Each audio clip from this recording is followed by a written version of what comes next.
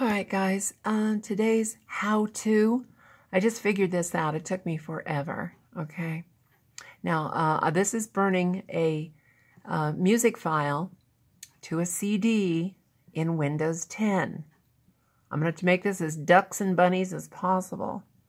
You're going to go down here in your search, down here in the corner, left-hand corner, click in that white box. This is your Cortana. Oh, well, on my PC it is. You're going to type in Windows,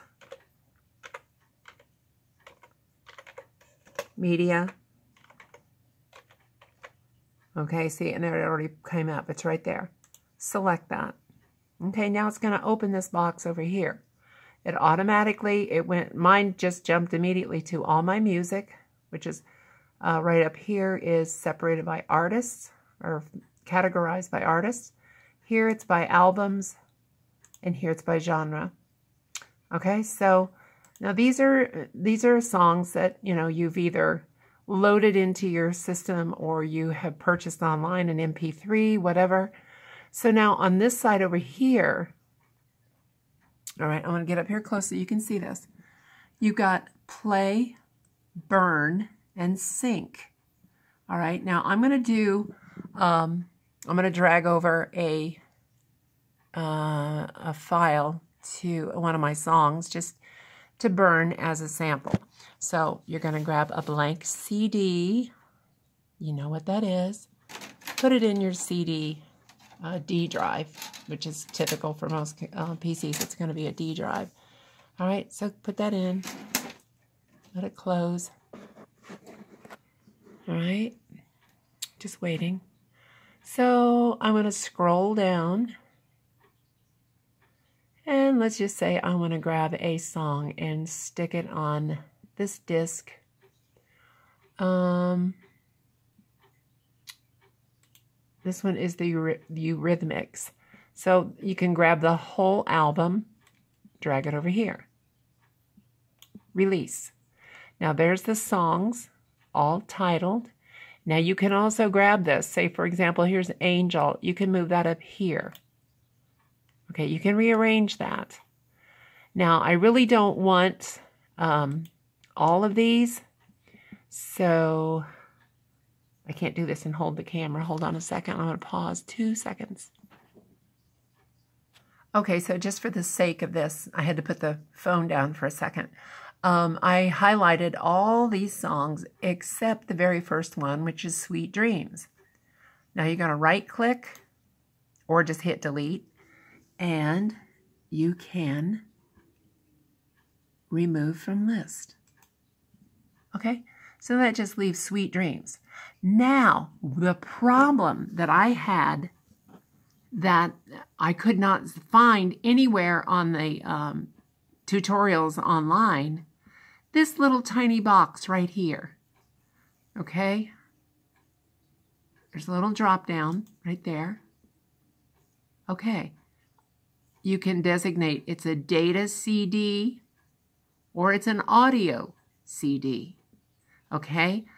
Mine, for some reason, my computer was defaulting to data right there.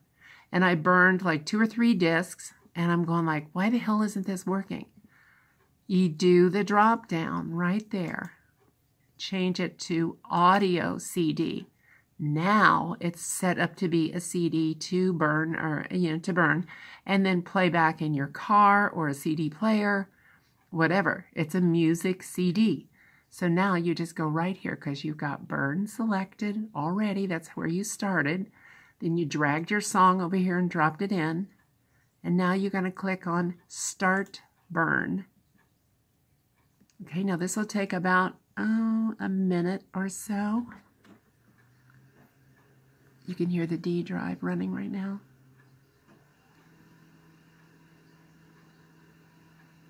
Now, of course, if you want to drag over and burn files, like Word documents, whatever, use that little drop down right there again and change this to say data. Okay, but we're burning music, so it's going to be audio. All right, and when it's done, it will spit the CD out of the tower. Still doing it. Still burning, 99%. But when it's done, here it comes. There it is. See? Now, I'm going to take a Sharpie and I'm going to write the name of that song on here. And then I will have just that single song. Okay, and that was just for demonstration purposes. You can grab, create a list. Because you see, everybody's got a ton of different artists in their files. Grab, you can do the best of, and use 10 different artists. Create your own mix CD for playback, like in the car, in the gym, whatever. Otherwise, normally people are using MP3 anyway. But you can grab your MP3 files and drag them over here and burn them to a CD if you so desire. Anyway, now I'm going to click Clear List, and now it's blank. Now right here, okay, it says Burn List. You can change that. You can just highlight it like I just did, type any name in there that you want, and that's going to be the name of your disc. All right? So I hope that helps a lot. I see a lot of complaints online that people were burning discs, and when they put it in their car, there's no sound. Try resetting this to be sure it says audio and not data. All right? That's it. Have a great day. Bye.